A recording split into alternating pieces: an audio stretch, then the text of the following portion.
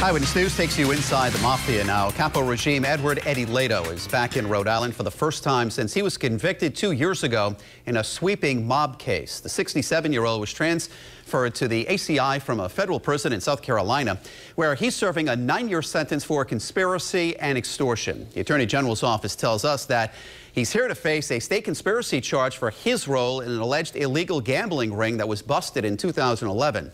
Lato will be returned to federal custody after the state case is over.